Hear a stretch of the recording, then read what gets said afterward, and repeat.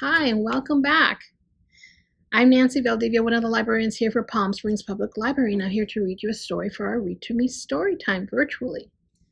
Today's story is going to be The Day the Crayons Quit. As a reminder, our reading program that starts today is Reading Colors Your World. And so I've chosen this book, The Day the Crayons Quit. This story is written by Daywalt, and it's a fun story from the illustrators of Stuck and This Moose Belongs to Me. So let's get going. We read this book with permissions from Philomel Books, an imprint of Penguin Young Readers Group, and we thank them. Look at all these crayons, wonderful crayons. So many colors. Can you spot your favorite color? The Day the Crayons Quit by Daywalt and pictures by Oliver Jeffers. One day in class, Duncan went to take out his crayons and found a stack of letters with his name on them. Here they are. Duncan.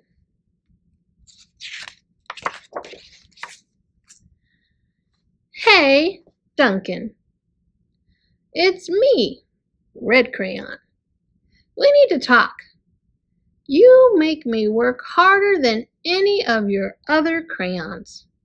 All year long I wear myself out coloring fire engines, apples, strawberries, and everything else that's red.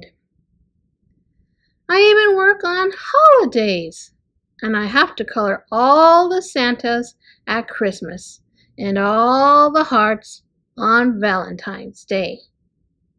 I need a rest. Your overworked friend, Red Crayon. And as you can see here, he's done a lot of things with that red crayon.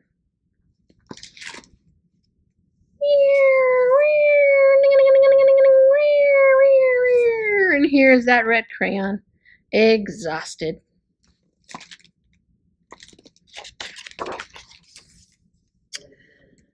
Another letter. This time it's in the color purple. Whoop, there he is, that purple crayon. Dear Duncan.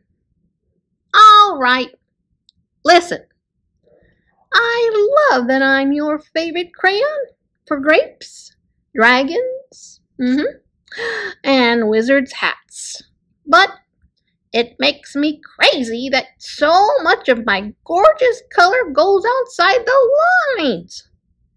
If you don't start coloring inside the lines soon, I'm going to completely lose it. Your neat friend, Purple Crayon. Oh, look at those wonderful dragons. Look. Ooh, and grapes and wizards. All in purple. Another letter. I wonder who this is from. Let's find out. Dear Duncan, I'm tired of being called light brown or dark tan because I am neither. I am beige. And I am proud. I'm also tired of being second place to Mr. Brown Crayon. It's not fair that Brown gets all the bears and ponies and puppies, while the only things I get are turkey dinners, if I'm lucky.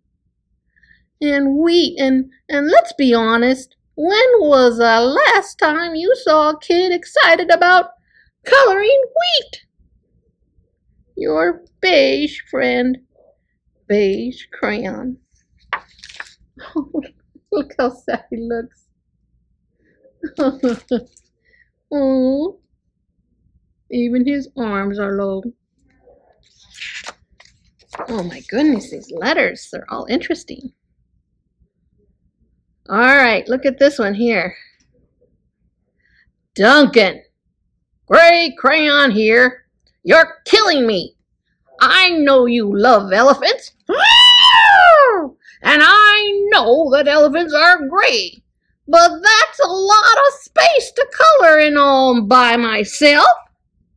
And don't even get me started on your rhinos, hippos, and humpback whale.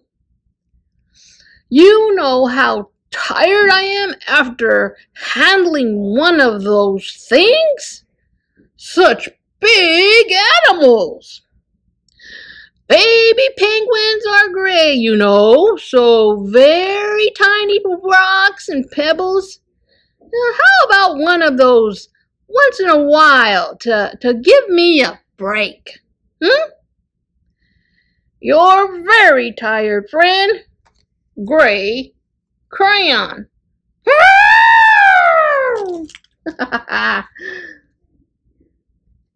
That's a lot of coloring. That's a lot of coloring. What kind of animals do you spy? Can you tell? Yes, a nice gray elephant. Yes, there is a hippo and a rhino. And a tired old gray crayon who's pointing very much to this little penguin right here in the corner. I don't know if you can see that. Right in there.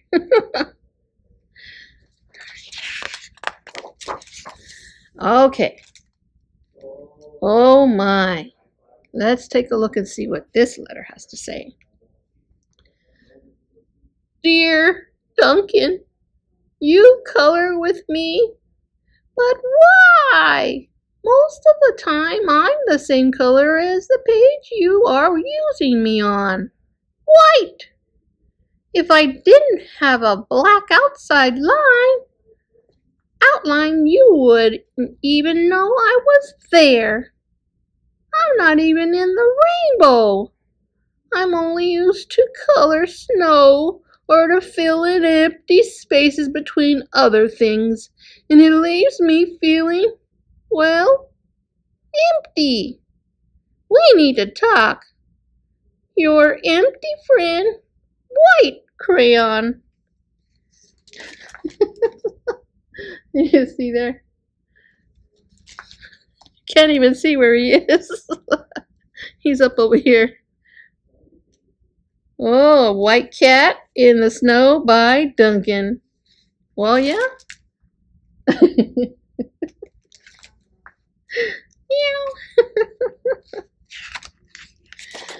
Oh my. Duncan's got a lot of reading to do.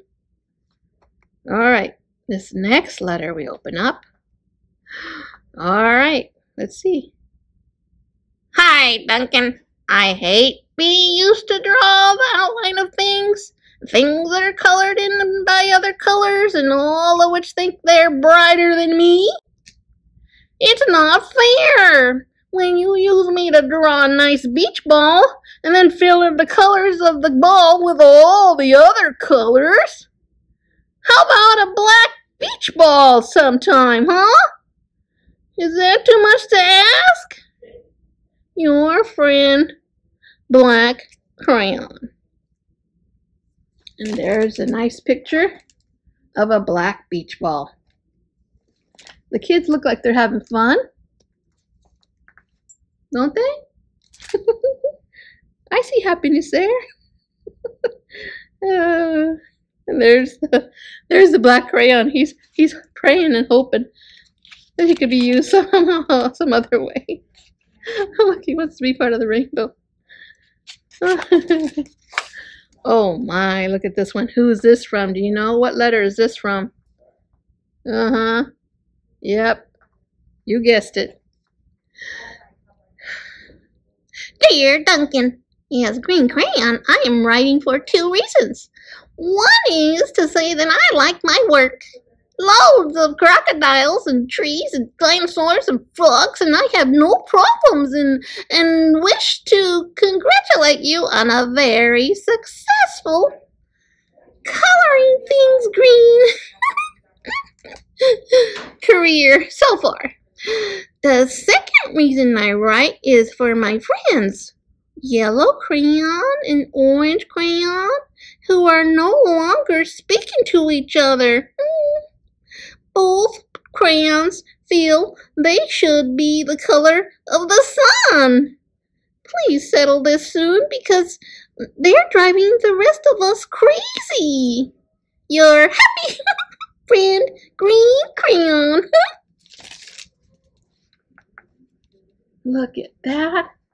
Beautiful green things. Oh, and there are the other colors that aren't speaking to each other. Orange and yellow. Look at this beautiful green Tyrannosaurus Rex with fangs. Oh my goodness. And a green frog, of course. What else do you spy?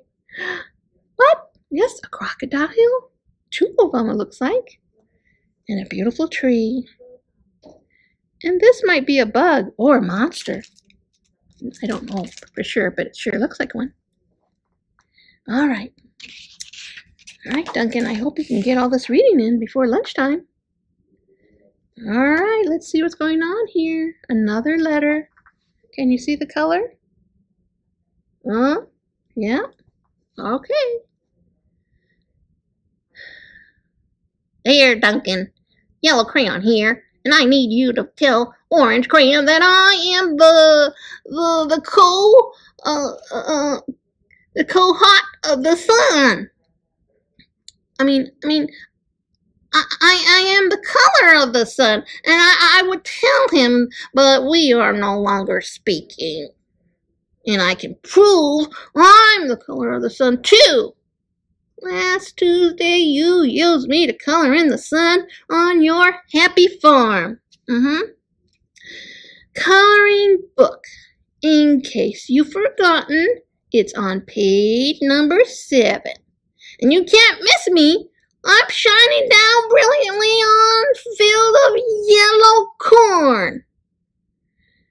Your pal in the true color of the sun, Yellow Crayon. Oh my, he is correct. There is a yellow sun. And there is corn, and that's yellow. But I don't know. What do you think, boys and girls? We hate for crayons to be angry with one another, don't we? Let's see if they can patch this up. Let's turn the page. Have you spotted your favorite color yet? So many to choose from. All right, let's take a look at this letter. It's just addressed to Duncan. Yep. I see Yellow Crayon already talked to you, the big whiner.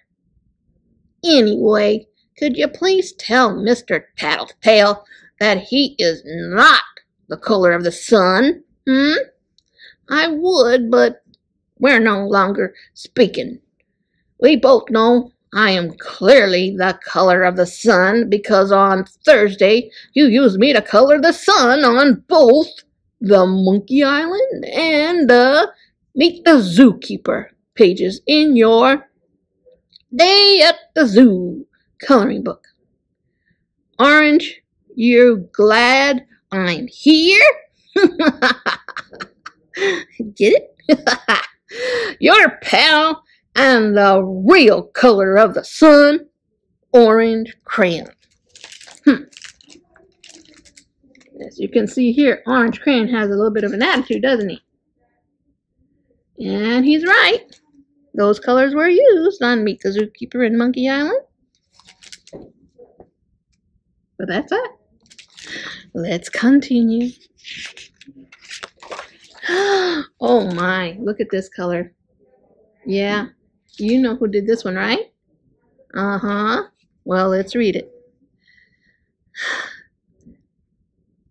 Dear Duncan, it's been great being your favorite color this past year, and the year before, and the year before that. I have really enjoyed all of those oceans and lakes and rivers and raindrops and rain clouds and clear skies. But the bad news is that I am so short and stubbly I can't even see over the railing in the crayon box anymore. I need a break. Your very busy and stubbly friend, Blue Crayon. Can you see me? Yep, that's me down there, Mr. Stubby. Look at that blue ocean, and the clouds, and the rain. Poor little stubby crayon, blue crayon. Oh my, look what we have here. Know what color that is? I can't hear you. Yes, you got it. You got it. So let's read this letter. Duncan! Okay, listen here, kid. You have not used me once in the past year. It's because you think I am a girl's color, isn't it? Speaking of which, please tell your little sister I said thank you for using me to color in her little princess coloring book. I think she did a fabulous job of staying inside the lines. Now, back to us. Could you please use me sometime to color the occasional pink dinosaur or monster or cowboy? Goodness knows they could use a splash of color. Your unused friend, Pink Crayon.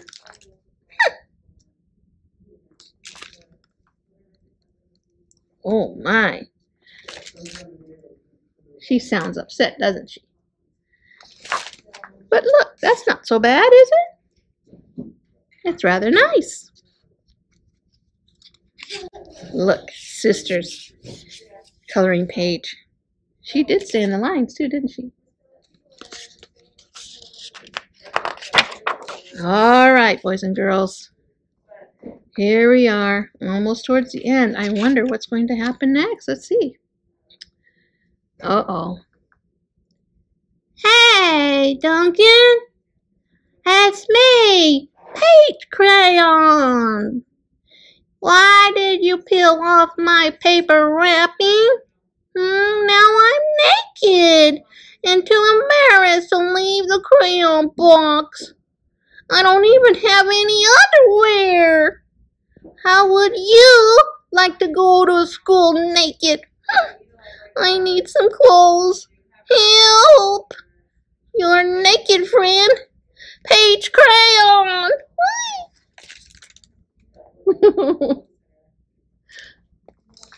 Poor little Peach Crayon hiding in the box.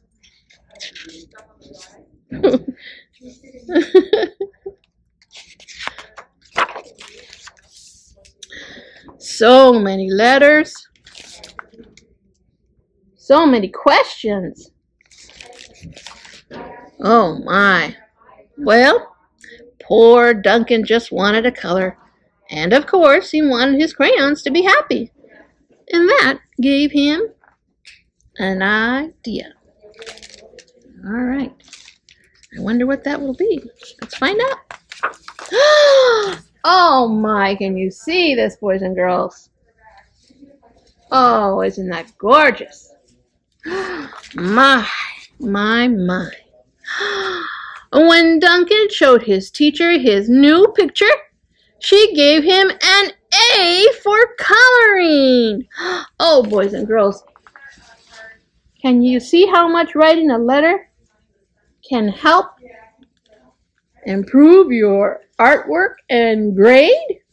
Wowee! Did Duncan use all the colors in his crayon box? He sure did, didn't he?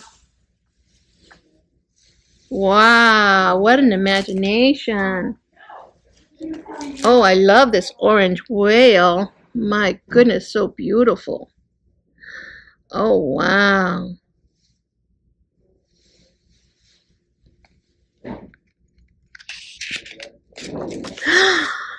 And an A+ for creativity. Wow! Communication is great. Look at all the colors in one little crayon. And that crayon is super happy because he's clapping. Can you clap too? Yeah, yeah. Great job, Duncan. Way to go. Way to use your imagination. And don't forget that reading colors your world. All right, that's the end of that. The Day the Crayons Quit. Written by Drew Daywalt. And don't forget the pictures by Oliver Jeffers. I think they did a great job with this story. Great teamwork. All right, just a reminder that our summer theme, Reading Colors Your World, starts today, so register. And we also have a craft to go with this particular story. This is our purple dragon with a little bit of green here and there. Pick up this kit here at the Palm Springs Public Library. And we'll see you soon.